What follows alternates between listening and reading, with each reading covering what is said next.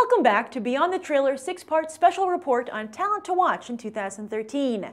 After shining a spotlight on actors Daniel Radcliffe, Dane DeHaan, Chloe Moretz, and Jonathan Groff, now let's turn our attention behind the camera to some directors also set to turn heads this year. First up, Steve McQueen. No, not that Steve McQueen, this one. The British film director so far most famous for discovering Michael Fassbender. Well, at least he should be.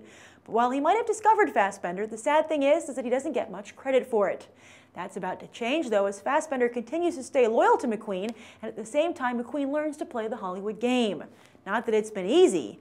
Years ago, McQueen dropped out of the famed Tisch School of the Arts because he felt it wasn't experimental enough.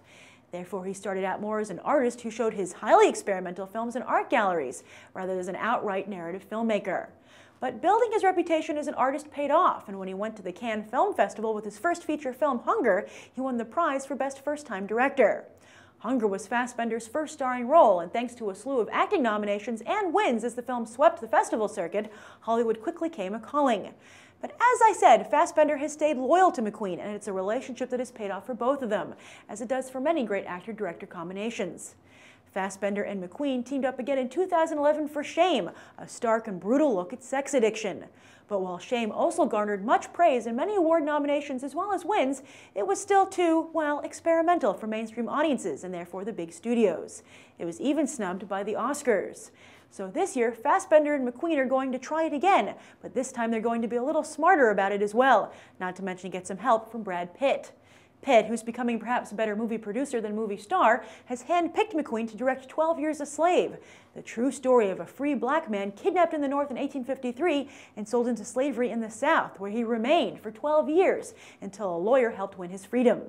That lawyer will be played by Brad Pitt, the black man in question by Chiwetel Ejiofor, and Michael Fassbender as the slave owner. Paul Giamatti, Paul Dano, Benedict Cumberbatch, and recent Oscar nominee Quvenzhané Wallis round out the cast, all of whom are in an excellent position to ride Django Unchained's blazing coattails.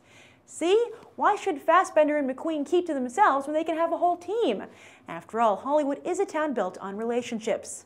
So as Steve McQueen learns to play the Hollywood game, do you think it will strengthen his filmmaking or hurt it? And can McQueen ever hope to make as big an impression on audiences as Fassbender has? Write your thoughts down below, and be sure to check out the rest of the episodes in BTT's special report on talent to watch in 2013.